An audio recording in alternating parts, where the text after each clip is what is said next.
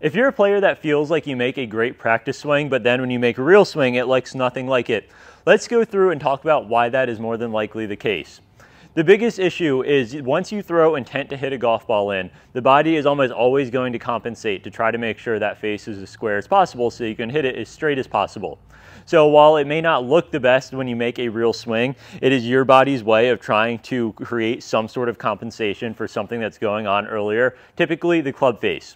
So I see a ton of players that will get set up next to their golf ball that they're about to hit, make what they think is a great backswing, getting into a good position, and then they'll work down, feeling that club work real nice and shallow. They'll rotate, and then they'll look like they get to a real nice follow through and wonder why they can't do that in the real swing. Now all of a sudden, they start getting a little bit more over the top, or they start to kind of scoop through impact where their lead arm breaks down and they start to get very scoopy with this wrist as they start to lose the club kind of passing in front of the hands here.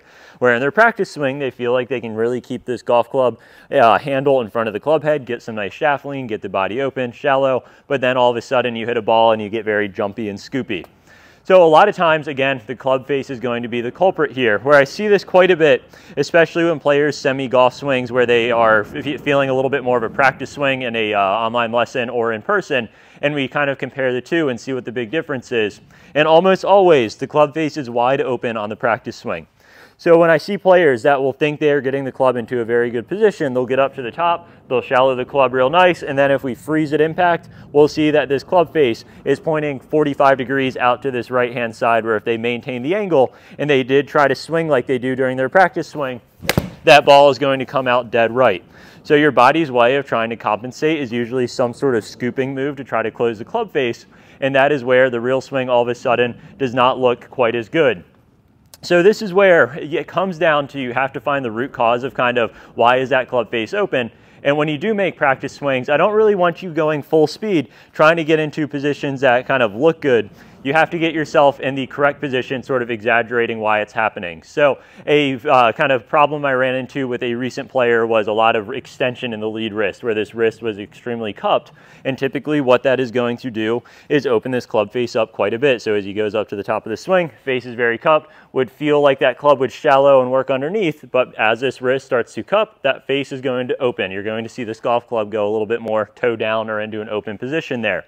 So typically, as that happens, that club is going to open. So now if he just really focuses on getting the club to lower during a practice swing, but this wrist is still extremely cupped, yes, the body positions and the hand positions may look okay, but that face is wide open.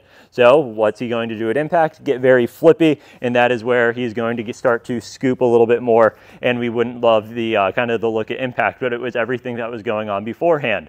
So I'm not a fan of taking full practice swings. So you will see very few high-level players taking full practice swings unless you are trying to kind of gear the nervous system up for speed or something like that. So you'll see a player like Bryson really starting to swing aggressively for practice swings, trying to ramp the body up.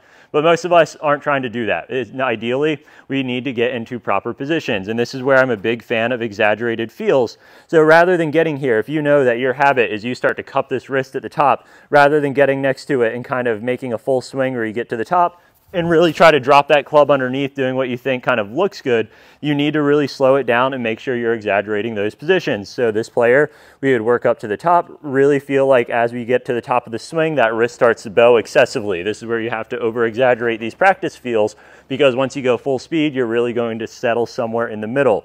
So rather than taking full practice swings, the practice swings and the practice reps now became sort of nailing our takeaway position, working up to the top, making sure that wrist had a little bit more bow to it. That kept that face nice and square. Now we could rotate down. That face is going to be much more square than it was. So rather than taking a full speed swing, it was something that was very slow and deliberate, making sure we were hitting these positions, over-exaggerate it, and then we would step up, hit a shot going a little bit more full speed.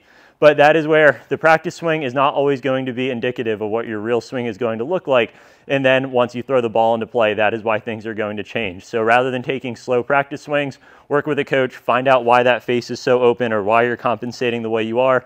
Really slow your practice swings down, repeating these nice, slow, exaggerated positions, then go ahead and hit shots, and I guarantee you it is going to start to improve your ball striking.